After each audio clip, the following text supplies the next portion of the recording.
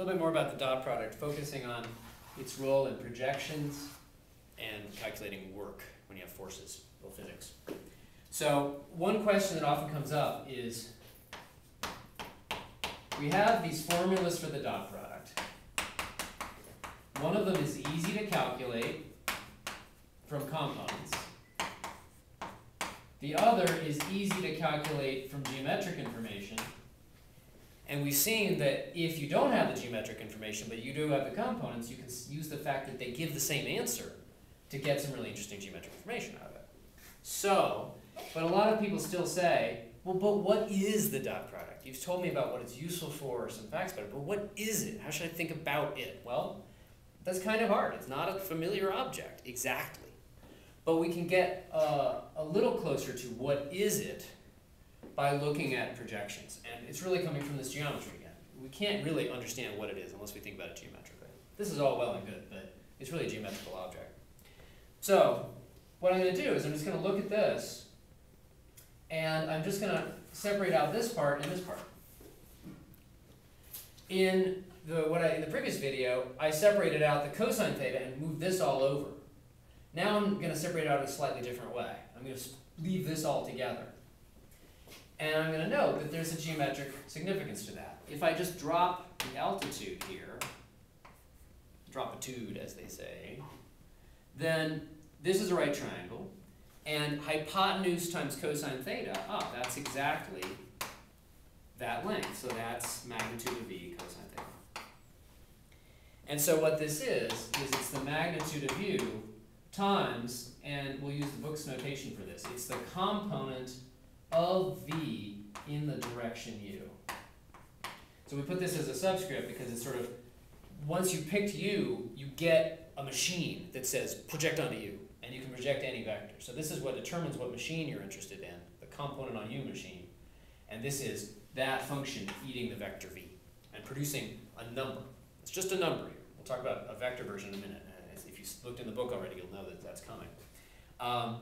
And so the dot product, there's two ways to see this, as usual. You can either say, if I'm comfortable with the dot product, it tells me, hey, here's a formula for something geometric that I might be interested in. And I used to think I needed to know about angles and magnitudes to do that. Well, I don't quite need to know quite so much geometry as I thought, and I get a formula that's entirely expressible in terms of components. This is easy in components, this is easy in components. And it gives us that component, that length of that projection. Now, I say length, I should be real careful about that. Remember, this can be negative, this cannot, but cosine theta can be negative. And so this can be plus or minus or 0 in exactly the same pattern as I showed before. It's going to be plus when these are generally in the same direction, and it's going to be negative if v was generally pointing the opposite direction to u. And so again, it tells me how much is v going in the direction of u. And that can be a negative number if it's more or less going in the opposite direction. For example, if u happen to be I, equals 1, 0, or 1, 0, 0 if you want to be in 3 dimensions, and I take v, and let's say that's equal to, these should be angle brackets, and let's say that's like 3, 2, then what am I going to get? Oh, that looks like 2, 3, doesn't it? Let's do 2, 3. I would expect the component of v in the direction of I to just be the I component of that vector. Well, that's what I'm going to get. 2, 3 dotted with 1, 0 is going to give me just 2. And then I divide by the magnitude of a unit vector, which is 1. And so I just end up getting 2. So this is a generalization of how you break a vector into components along the ijk. But this u doesn't have to be ijk, it can be more complicated. That's a really powerful thing to be able to do. It's the kind of thing we would have basically been able to do with the linear algebra techniques, but it's faster because we're taking into account some more geometry. So that's one perspective. If I know I want to calculate this and I like algebra, I say this is equal to this. But another good way to think about it is if you want more understanding of the dot product, you say this still somewhat mysterious gadget, its meaning basically is magnitude of u times the component of the other guy, v in the direction of u. Now, of course, it's symmetrical.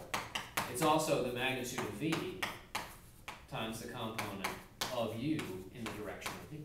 That's interesting. So if I take this guy and project it this way, no, that's not 100% obvious. That this length times this length is equal to the projected vector length times the length of v. But it's true fact because of the symmetry of the dot product, the fact that it doesn't matter if I take u dot v or v dot u. That's obvious from the algebra, but it's not obvious from the geometry. And so, again, we've proved a cool geometry fact using algebra. Okay. So one of the places where you do this idea, where you do projections, is when you're studying work in physics. And we're not going to go into physics a lot here, but when I've got, suppose I've got some sort of block, and just to be simple, let's say it's sliding like on ice, so there's no friction, and then I have a rope attached to it, and I'm pulling on that rope at a diagonal, and I know the force vector here, and but I'm sliding along. I'm not actually pulling it in that direction. It's sliding along here, and so the motion, let's call it d for displacement, is not in the same direction as the force. And so let's say that front edge of the block goes from a point P to a point Q. And so d is the vector from P to Q. And we know if you gave me the coordinates of the points PQ, we subtract those to get the vector between PQ. That's in that first 12.2, I guess, section about vectors, introduction. So the question is, how much work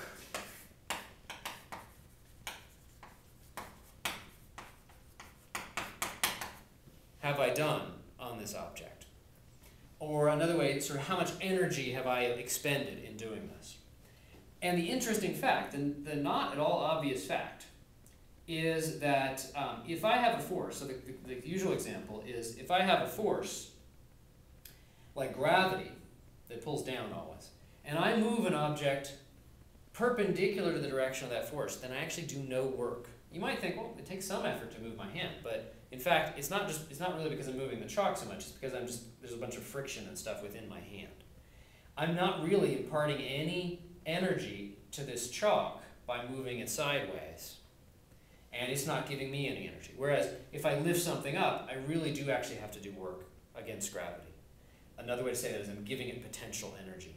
And here, that potential energy is giving itself to me. So those are not super intuitive ideas. It took a long time for humans to figure those out. But that's an interesting fact. And notice what we have. We have two things. We have the force of gravity going down, and we have the motion vector. So we're comparing two vectors, and we get this thing where we get a positive amount of work if they're generally in the same direction. Oh yeah, if they're generally in the same direction, gravity and the motion.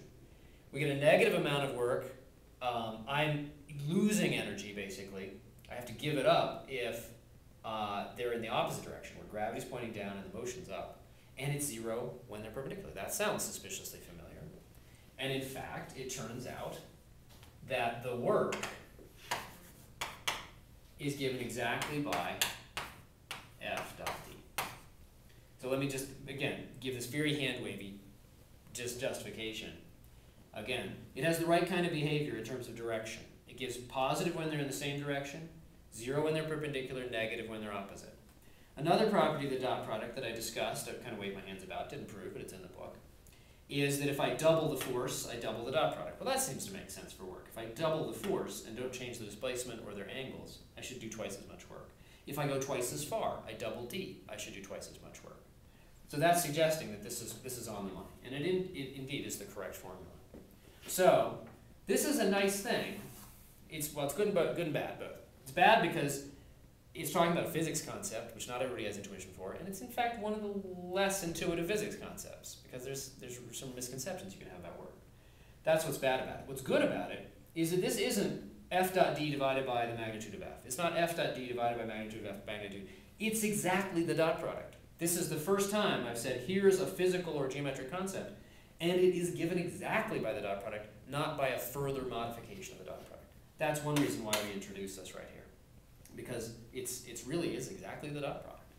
So, for example, if the force had a magnitude of 50 newtons here, and the displacement was 5 meters.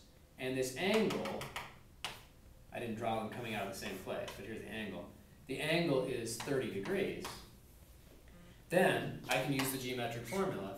That's 50 newtons times 5 meters times root 3 over 2.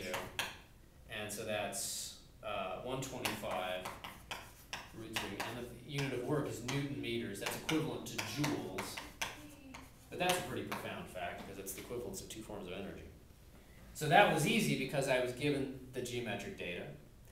But if I was given it in components, I could just use the component formula. And that's what, maybe I'll end with that. Which formula you use to calculate the dot product depends on what data you're given. The most interesting dot product problems is the kind of thing I started with, where essentially you're using both formulas and you're playing them off against each other. But here, we're not really trying to do that. We're just trying to get the answer for the dot product. I gave the data here geometrically, in terms of magnitude and direction, so we used the geometric formula for the dot product. If instead, I had said F is given by the vector that goes 30 newtons to the right and has a component going 20 newtons up, and the displacement vector was given by going 5 meters to the right and 0 meters up, as it seems to be in the picture, then I'd get a rather different answer. And I'd do it in a different way. It would just be 30, 20, dotted 5, 0. It's all going to come out in Newton meters, and that's going to be 150 Newton meters. And so those are different problems with different kinds of data that correspond to roughly the same physics in the same picture, but they were given in very different languages. The component language, I use the component formula. The geometric language, I use the geometric formula. Okay, that's good for that one.